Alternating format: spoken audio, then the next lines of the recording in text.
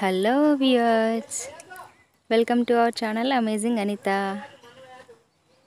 So ఇది నా first vlog అనమాట. నేను మా అత్తయ్య వాళ్ళ చైర్లోకి వెళ్ళాను. మా మేనత్త ఊర్లో ఉంటుంది. సో మా మామయ్య మా కోసం మునక్కాయలు తెంపుతున్నాడు. చూసారా చెట్టు ఎంత హైట్ ఉందో.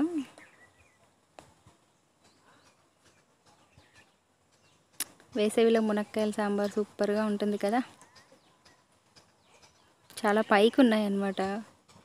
అదిగో మా మేనత్త, పక్కనే పింక్ షర్ట్ మా డాడీ. మునక్కాయలు కింద రాలుతుంటే మా అత్తయ్య తీసుకొస్తుంది. చాలా పైకి ఉన్నాయన్నమాట. అవి తెంపడం చాలా కష్టం అయ్యింది. చూసారా, మా అత్తయ్య తెంపుదామని ట్రై చేసేసరికి ఆ కొమ్మ విరిగిపోయింది. మునక్కాయ చెట్టు చాలా డెలికేట్గా ఉంటుందన్నమాట. ఊరికే విరిగిపోతుంది. ఒకసారి అలా మా అత్తయ్య వాళ్ళ చేను చూపిస్తాను మీకు. ఆ గ్రీన్ కలర్ అంతా ఆనియన్స్ వేసింది అక్కడ. ఈ కొంచెం డ్రై అయిపోయిందంతా పెసరచేను అనమాట. అదంతా మామిడి తోట. So పెసరకాయ already తెంపేసింది. పెసలు ఇంటికి వచ్చేసాయి. సో మునక్కాయలు తెంపేశాడు మామయ్య. సో మీకోసం ఉల్లిగడ్డలు ఎలా హార్వెస్ట్ చేస్తారో చూపిస్తున్నాను. అప్పుడే నేల తడిపారు, కాస్త గట్టిగా ఉంటుంది కదా ఎండకి. సో మీకు చూపించాలని కాస్త ఎలా తీస్తారో చూపించమంటే చూపిస్తుంది అనమాట మా అత్తమ్మ.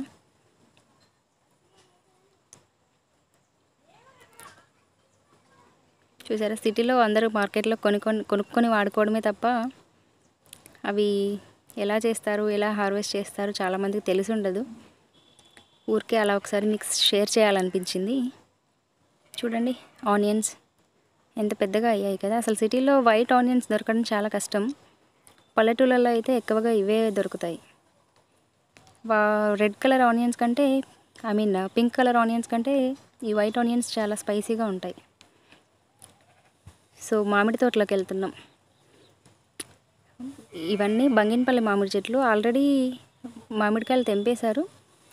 బట్ ఇంకొక మామిడి చెట్టుకి కాయలు ఉన్నాయి అంటే అది ఎక్కడుందో అని వెతుక్కుంటూ వెళ్తున్నాం అనమాట లోపలికి. ఎంత పెద్దగా ఉన్నాయి కదా మామిడి చెట్లు. చూపిస్తుంది మా అత్తయ్య మామిడి తోట ఎలా ఉంది.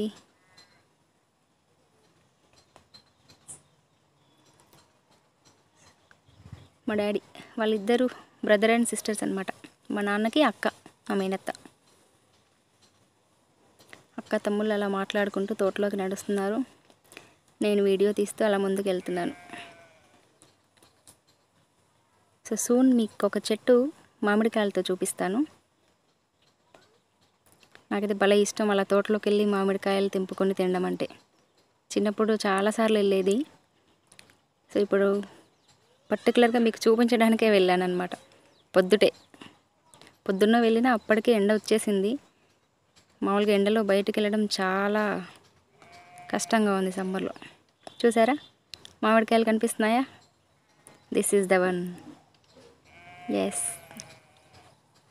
ఇవి ఇంకా కాస్త పెద్దగా అవుతాయంట. సో ఇంకో 15 days తర్వాత తెంపుకోవచ్చు అంది. చాలా ఉన్నాయి చూడండి, ఇంత బాగున్నాయి కదా.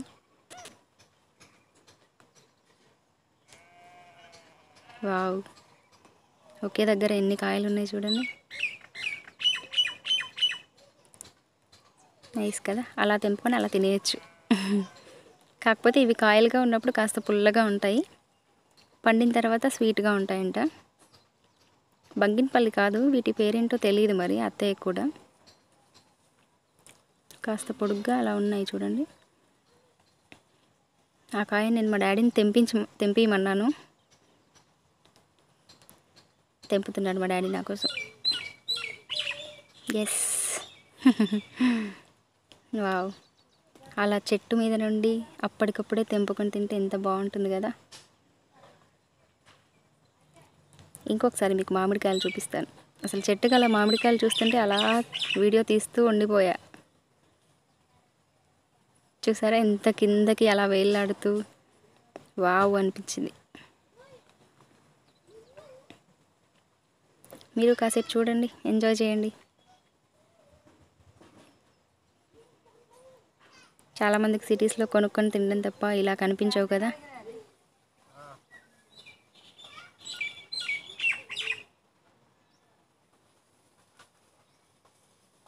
అదన్నమాట. సో ఇప్పుడు ఇందాక ఆనియన్స్ తీసింది కదా, అవి అలా కట్ చేస్తుంది అనమాట.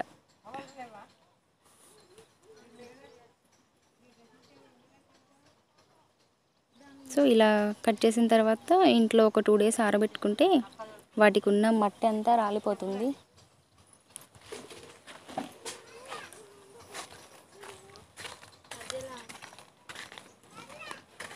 సో ఇలా అన్నమాట.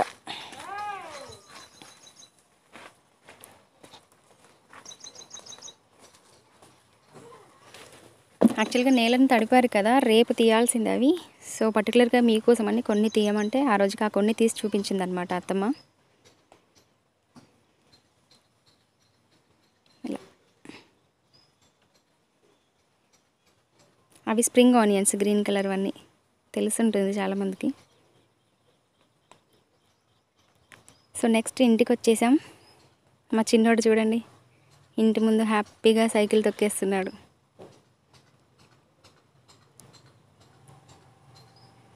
మా డాడీ మార్నింగ్ టైంలో ఎండ తగిలితే కాస్త ఒంటికి మంచిది కదా, డి విటమిన్ వస్తుందని అలా వదిలేశాను. సో హ్యాపీగా రోడ్డు మీద అలా తొక్కేస్తున్నాడు అనమాట. సిటీలో అయితే లాస్ట్ 2 months అసలు ఇంట్లో నుంచి బయటకు వెళ్ళలేదు, అసలు ఎండే తగలలేదు బాడీకి. పల్లెటూరులో అయితే హ్యాపీగా ఎంచక్క ఇలా పొద్దుటే పిల్లలు ఆడుకుంటారు, చాలా యాక్టివ్గా ఉంటారు.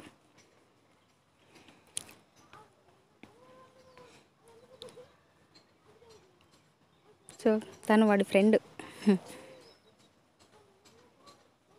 చూసారు ఎంత బాగా సైకిల్ని టర్న్ చేసుకొని తొక్కేస్తున్నాడో. వావ్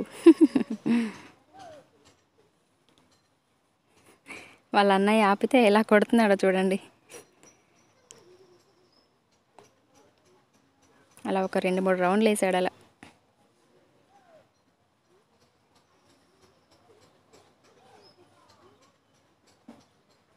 సో ఇది నా ఫస్ట్ వ్లాగ్ అనమాట. యాక్చువల్గా ఊర్లో సిగ్నల్ ఎక్కువగా రావట్లేదు, వీడియోస్ అప్లోడ్ చేయడం చాలా కష్టం అవుతుంది. సో కానీ మరీ బ్రేక్ రాకుండా ఎక్కువ గ్యాప్ వచ్చేస్తుంది అనేసి ఒక వ్లాగ్ పెడుతున్నాను ఫస్ట్ టైం. వ్లాగ్ ఎలా ఉందో చూసి కమెంట్ పెట్టండి. మీరు ఈ లాక్డౌన్ టైంలో ఊర్లో ఏం చేస్తున్నారో కమెంట్ చేసి చెప్పండి. పిల్లలతో ఫ్యామిలీతో హ్యాపీగా ఎంజాయ్ చేస్తూ ఉంటారు కదా.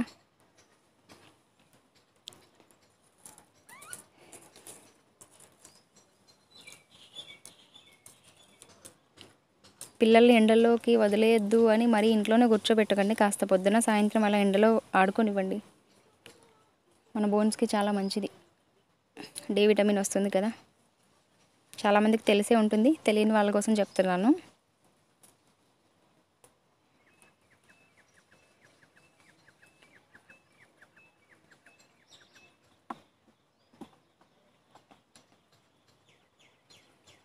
ఇంకేంటి, ఏం చేస్తున్నారు అందరూ? ఏదైనా వెరైటీస్ ట్రై చేస్తే మీరు కమెంట్స్లో చెప్పండి, మీ ద్వారా నేను కూడా కొన్ని నేర్చుకుంటాను.